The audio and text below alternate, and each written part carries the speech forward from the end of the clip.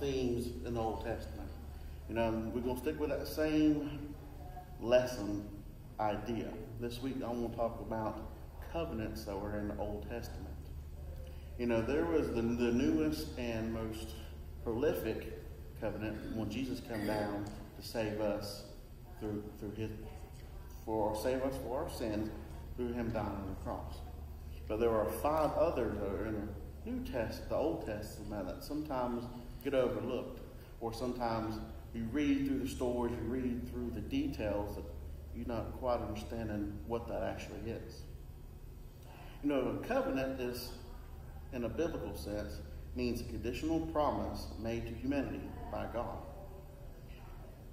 The 5 major covenants in the Old Testament are the Adamic, Noahic, Abrahamic, Mosaic, and Davidic. These covenants were named after the individuals which covenants were made. This lesson is to show some of the covenants being fulfilled to this day. All these covenants were made to 5 extraordinary individuals that followed his commands or believed in the faith, except for Adam. We all know the story that Adam and Eve were in the Garden of Eden, and they ate from the forbidden fruit. Well, they disobeyed God's command, so they had to be punished. But if we go back to Genesis 3, verses 14 through 19, we'll read the very first guidelines and through that first covenant made.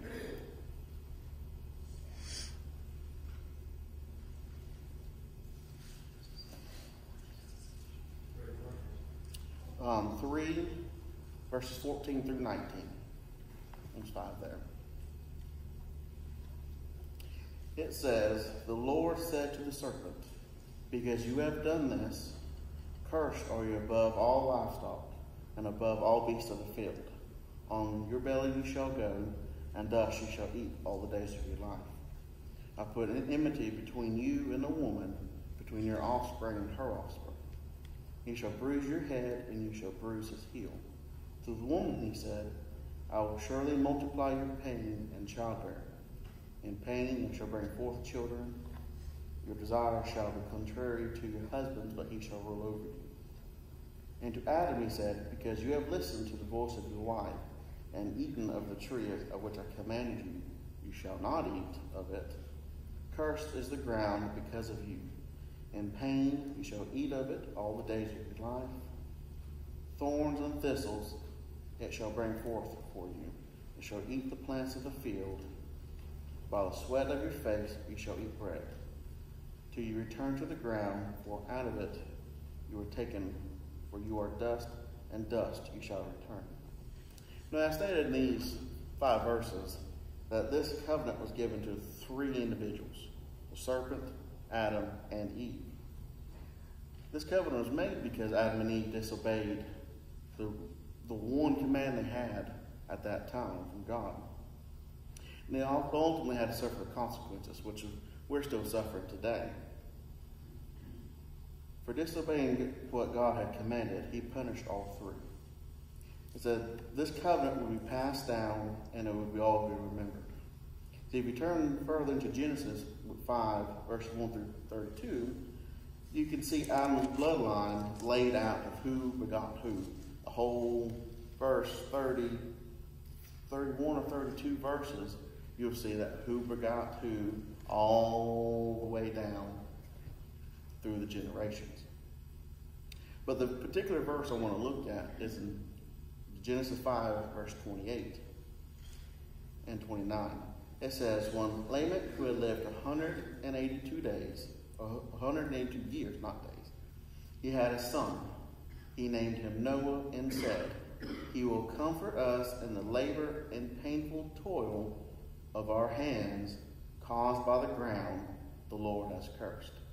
Now this is generations, this is years and years down the road that they're still suffering because of that first covenant that God had made with Adam. He said, cursed will be the ground and you will work it. Well, they still remember that you still have to work the ground. You see, the covenant never goes away. It's even mentioned in the New Testament in the book of Romans. And if we read Romans 8:22-23, it also makes mention of them toiling in the ground. It says, "For we know that the whole creation has been groaning together of the pains of childbirth until now."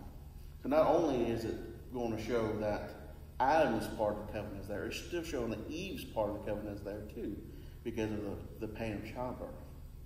Going on, it says, "Not only the creation, but we ourselves, who have the first fruits of the Spirit, groan inwardly as we wait eagerly for adoption as sons, redemptions of our bodies."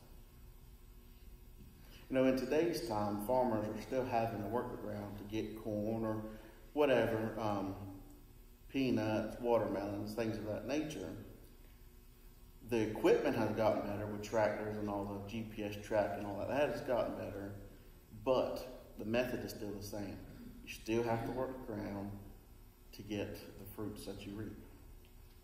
Moving on to that second covenant, the Noahic covenant.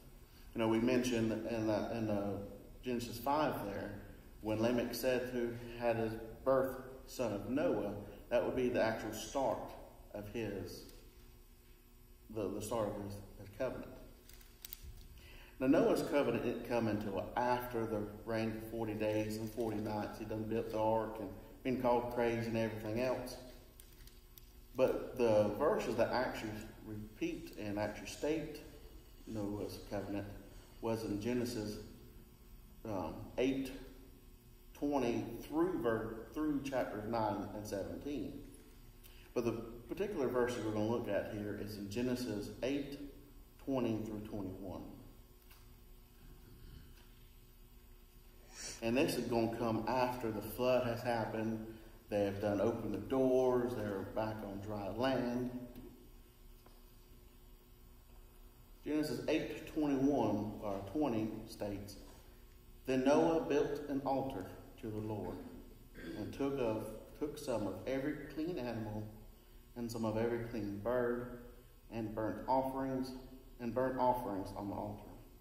And when the Lord smelled the pleasing aroma, the Lord said in his heart, I will never again curse the ground because of man, for the intention of man's heart is evil from his youth. Neither will I ever again strike down every living creature as I had done." So right there, God had given the second covenant known to man. He had said that he would never flood the earth, and never he would kill every living thing on the planet. Like all covenants, the covenant with Noah and with all the creation had a sign. This sign was that of the rainbow. You see that pretty little thing. You only see but half of it. Sometimes you see two. But that was God's promise. That was his reminder to creation that he would never again flood the earth. I think what is significant about that actual sign, because if you look at it, it's a rainbow. It's like the upside down of a compound bow. And it says it's the warrior's bow at rest. God, who had drawn his bow of judgment, his arrow of judgment against the world, had now set it down for a time being so that salvation can be accomplished. So he essentially promised that he wouldn't do that again. Moving on to the third covenant was that Abrahamic covenant. Now this is most widely known, and this is actually pretty significant. God comes to Abram at this time and says, hey, pick up your stuff, everything that you own, take your wife, and leave. Go to a whole other place that I'm fixing to give to you. That's kind of like how you kick the youngins out of the house when it's their time to get out. They're going to graduate high school, they don't know where they're going. But this covenant was made to Abram in Genesis 12, verses 1 through 3.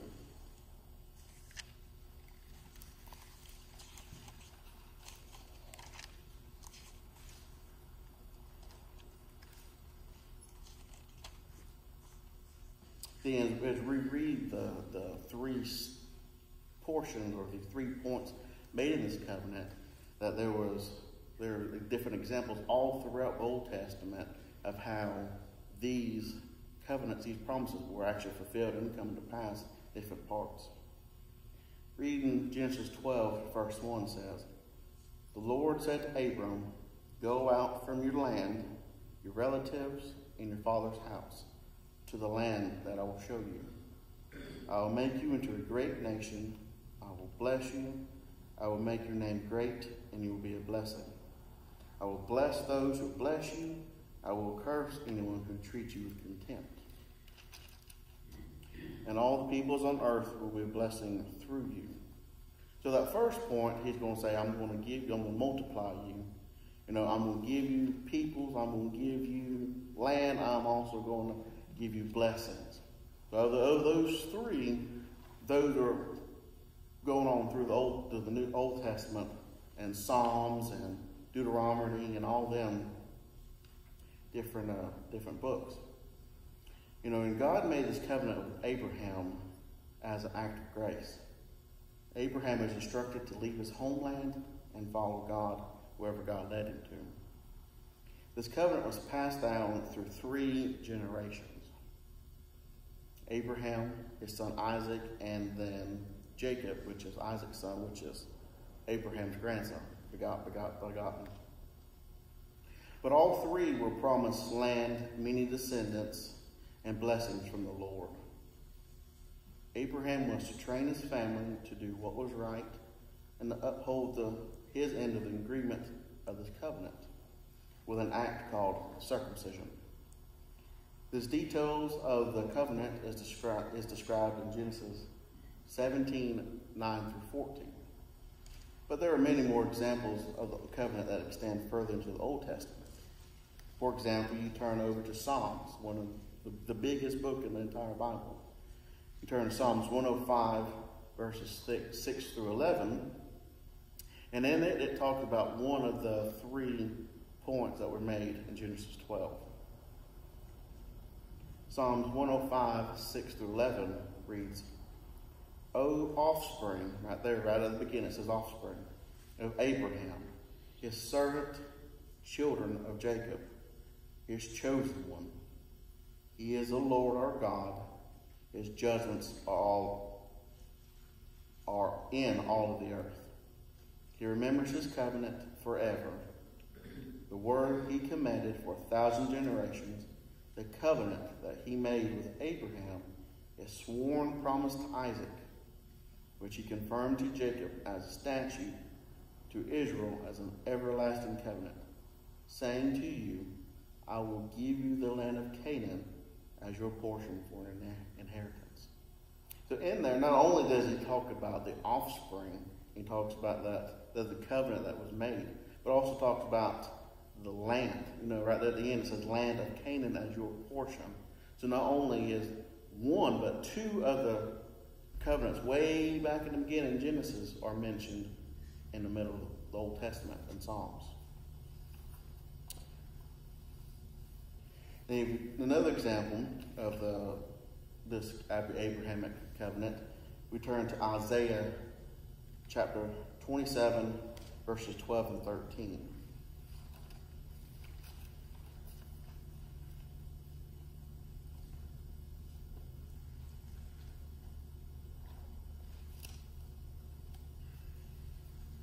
Isaiah 27, 12 and 13 says, "And that day, from the river Euphrates to the brook of Egypt, the Lord will thresh out the grain, and it will be gleaned one by one, O people of Israel. And in that day, a great trumpet will be blown, and those who are lost in the land of Syria, and those who are driven out to the land of Egypt, will come and worship the Lord on the holy mountain at Jerusalem." Now it said one day we will be blessed and that we will rise up to worship the Lord on high. The 4th example of the covenants is the Mosaic covenant. This covenant was made actually for the people of the nation of Israel through Moses in Exodus, the chapters 19 and 20 through 24. No, God had used Moses to help deliver Israel out of the land of Egypt and out of life of slavery that they've been. I think it was like 400 years they've been slaves to Egypt. It's quite a long time to be a slave. God had promised to make Israel his holy nation. His terms of the relationship were set, but this time the terms were different. With Abraham, the terms for Abraham's covenant was that Abraham had to believe. He had to believe that God was in control. He was going to believe everything God had told him to do. But God is saying that in having saved you, talking about Israel, I want you to live like my people. I want you to live in such a way that people can tell that you are my people and that you will bring glory to my name. And so, in this fashion, he lays out the Ten Commandments. We talked about last week of the Ten Commandments coming down from Mount Sinai. The first version was broke, so Moses had to get the second version. But in the rest of the book of Exodus goes on, these 10 commandments or terms are expanded in a lot more detail. Now, to go on all that, because that's another lesson for another time. At the end of the book of Exodus, we see what happens, and in the book of Deuteronomy, when they finally on the edge of going into the promised land, it is said that people will need to declare the promises and the curses of the covenant. The nation of Israel is commanded to obey the terms given at Mount Sinai, and God also promised to bring blessings to them if they followed his commands, but curses if they disobeyed.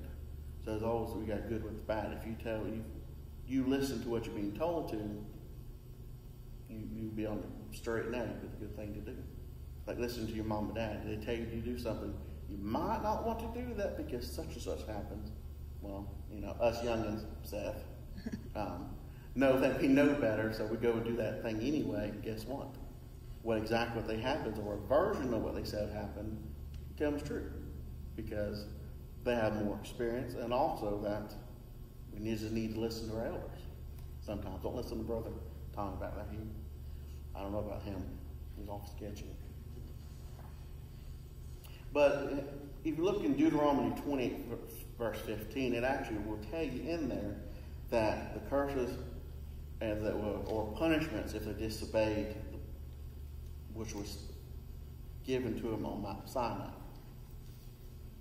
Deuteronomy 28:15 says, "But if you will not obey the voice of the Lord your God, or be careful to do all of his commandments and the statutes that I commanded you today, then all these curses shall come down upon you and overtake you." As we talked last week, one of the was the golden calf.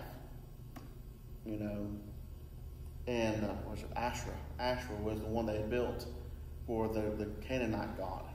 It says there that they were driven out of Israel because they continued to do what they were told not to do. That was right there form Deuteronomy 28:15 come into play right then.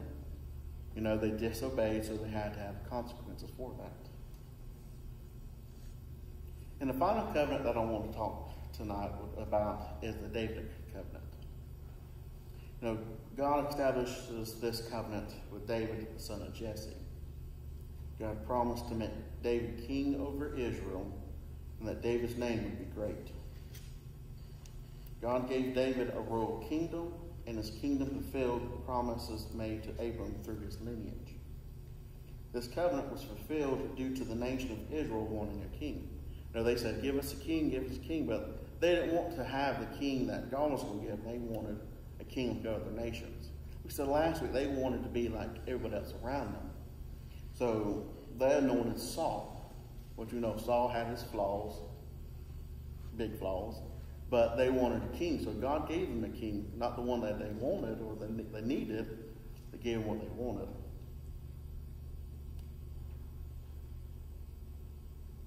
Saul was from the tribe of Benjamin and was originally anointed to be king by Samuel, the prophet Samuel. But Saul had failed to obey God, so God rejected him. He told Samuel to go tell him that you are no longer need to be king, you are now ex-king. But if you read there in 2 Samuel chapter 7, verses 1 through 16, we read how God then chooses David from the tribe of Judah. And if you continue tracing all the way back through his granddad, it comes back to being the sons of Isaac and all that. So it continues through the lineage of God's covenants, continue on blessing them with kings and with nations. In 2 Samuel chapter 7, verses 1 through 16, it's a little one, so we're going to read through it real quick, but do you get the full understanding of the actual covenant that was laid out between God and David? Reading verse 1, we read, "Now when the king lived in his house, and the Lord had given him rest from all his surrounding enemies, the king said to Nathan the prophet, 'See now, I dwell in a house of cedar, but the ark of God dwells in a tent.' And Nathan said to the king, 'Go, do all that is in your heart, for the Lord is with you.' But that same night, the word of the Lord came to Nathan, 'Go and tell my servant David, thus says the Lord, would you build me a house to dwell in? I have not lived in a house since the day I brought up the people from Israel, from Egypt to this day. But I have been moving about in a tent for my dwelling. And all these places where I have moved with the people of Israel, did I speak a word of any of the judges to Israel, whom I commanded to shepherd my people, saying, why have you not built me a house of cedar? Now, therefore, thus you shall say to my servant David, thus says the Lord of hosts, I took you from the pasture, from following the sheep, that you should be prince over my people Israel. And I have been with you wherever you went, and cut off all your enemies from before you. And I will make you a great name, like the name of the great ones of the earth.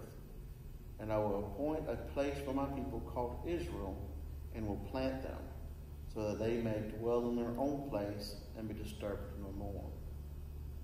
And violent men shall afflict them no more, as formerly, from the time that I anointed judges over my people Israel, and I will give you rest from all your enemies. Moreover, the Lord declares to you that the Lord will make you a house. When your days are fulfilled and you lie down with your fathers, I shall raise up your offspring after you, who shall come from your body, and I will establish his kingdom. He shall build a house for my name, and I will establish the throne of his kingdom forever. I will be to him a father, and he shall be to me a son. When he commits iniquity, I will discipline him with the rod of men, and with the stripes of the sons of men. But my steadfast love will not depart from him, so I took it from Saul, whom I put away from here before you. And your house and your kingdom shall be made forever before me. Your throne shall be established forever. You know, David had become a successful leader for God and overcame many of Israel's enemies in restoring the presence of God. He built the tabernacle, and that's where they called the temple of God. That's where they went to worship. You know, and God promises David that he would have a son to sit on his throne forever. You know, and through the years, David had many sons. He had Solomon, who was the wise. He had many different sons, many different offsprings, but none would ever be the forever king. You know, he didn't know, but later on down the road, that Jesus would be the forever king that they were talking about.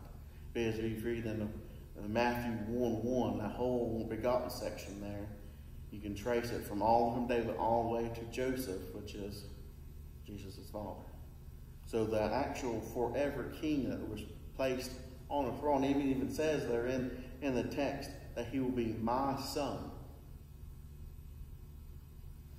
and that he is reigning forever on the right hand of the Father. You know, that was God's son, God's king, God's representative, that Jesus would deliver his people. which he has delivered his people and he continues to deliver his people. As we close, we can look through the Old Testament. These covenants are weaved and bring one complete story, and you can actually see the Old Testament as a story, as a history, versus just one book here and one book there, or this person went through this person went through that. It actually has a beginning, middle, and at the very end, at the end of New Testament with the Revelations.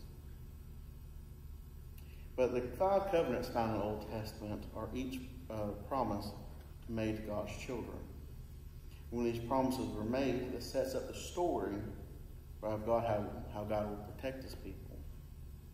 You know, the covenant made with Adam is being fulfilled through the Old Testament, and even in the New Testament, that would be read in Romans. You know, God promised Abraham that he'd be the father of many nations, and his offspring would be as many as the stars in the skies. We know, we've looked up in the sky here recently in the countryside. There's quite a few up there. You know, then there's lots of generations that God had blessed Abraham with. We read about that in Genesis 26:4. This promise is being fulfilled even in the David covenant later in the Old Testament. Each promise that God had made to his people in the form of the covenant was used to encourage the next generation. The nation of Israel was God's chosen people, and his promises helped Israel hold on to the hope for the ultimate salvation. So if you even look into the New Testament, that they were saying that their father, Abraham, was mentioned multiple times, and how they led the people out of Egypt, out of slavery. And that's what they're thinking Jesus was going to do when he'd come. Well, he saved his people, but not in the way that they were hoping for. But I want to thank y'all for allowing me to present another lesson to y'all tonight. And I hope that we try to learn something, or as we go along, that we continue not just to throw the Old Testament off to the side. That there is a lot of meat and potatoes, per se, in the Old Testament. And I thank you.